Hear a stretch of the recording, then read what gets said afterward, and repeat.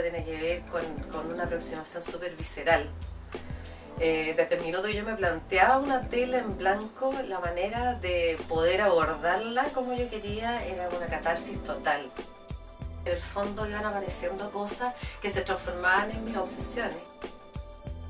Yo ya dejé en gran parte hacer mi propia obra, entonces la docencia se transformó en una manera para mí de hacer obra a través de los demás.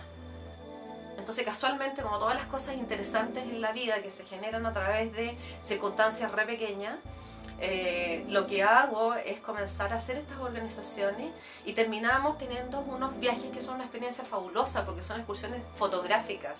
En el fondo es un viaje temático.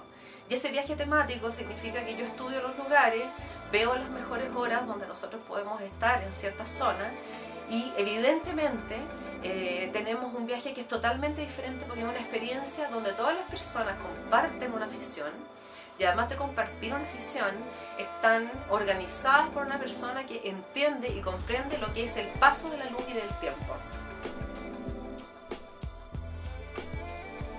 Y la idea es justamente esa, un grupo que participa en comunidad, un grupo que de alguna forma u otra se conecta hacia un mismo fin, que es la práctica de la fotografía como una manera de aprender a ver, una manera de aprender a conectarse, una manera de aprender a meditar en comunidad.